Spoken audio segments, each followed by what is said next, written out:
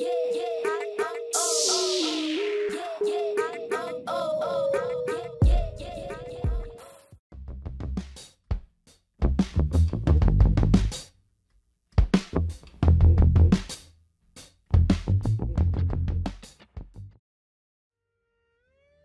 critical threshold has been passed in the development process of Bayraktar KIZILELMA, which was developed nationally and originally by Baykar and will serve as the first unmanned fighter aircraft of our country.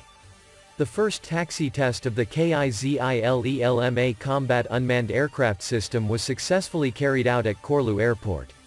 The first engine integration test with Bayraktar KIZILELMA's first prototype was successfully completed. Baykar technology leader Selçuk Bayraktar said. The testing process of Bayraktar KIZILELMA unmanned fighter plane project, which was developed with Baykar's 20 years of deep technology accumulation and experience, will continue with ground tests. Bayraktar KIZILELMA's first flight is planned to be carried out in 2023. Bayraktar KIZILELMA will be a platform that will revolutionize the battlefield with its landing and takeoff capability, especially for ships with short runways. Bayraktar KIZILELMA, which has been developed to have the ability to land and take off on short runway ships such as the TCG Anadolu ship, which Turkey has built and is currently conducting cruise tests, will play an important role in overseas missions thanks to this capability. With this ability, it will also take an active role in the protection of the blue homeland. Unlike unmanned aerial vehicles, Bayraktar KIZILELMA, which can perform air-air combat like manned warplanes with aggressive maneuvers, will change the balance on the battlefield with this feature. The unmanned fighter aircraft, which is being developed by Turkish engineers and technicians with the experience gained from Bayraktar TB2 and Bayraktar AKINCI, will also provide effectiveness against air targets with domestic air-air munitions. Baykar Technology Technical Manager Selçuk Bayraktar informed that Ukraine continues to deliver engines for the KIZILELMA combat unmanned aircraft system. It is planned to use the Ukrainian AI-25TLT and AI-322F turbofan engines at KIZILELMA. There will be 3 different engine options, one AI-25TLT, AI-322F or 2 AI-322F for different needs. A contract was signed with Ukraine for the supply of engines to KIZILELMA.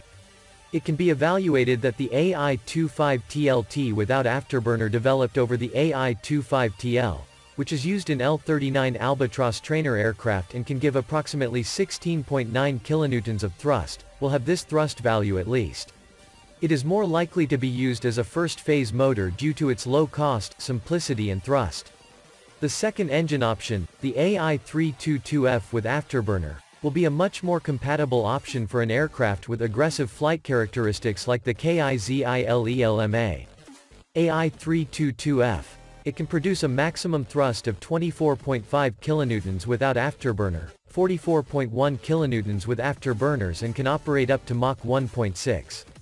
The AI-322 is currently used in twin-engine Hongdu L-15 light attack aircraft.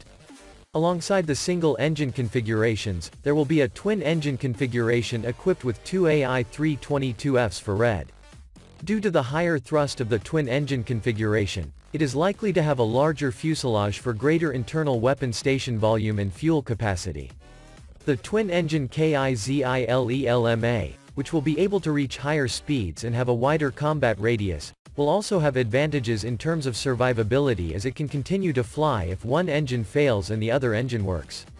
Announced by TAE on June 10, 2022, TF6000, which can give thrust of 26.7 kilonewtons and 44.5 kilonewtons with afterburner, has similar thrust values with its AI-322F turbofan engine with afterburner.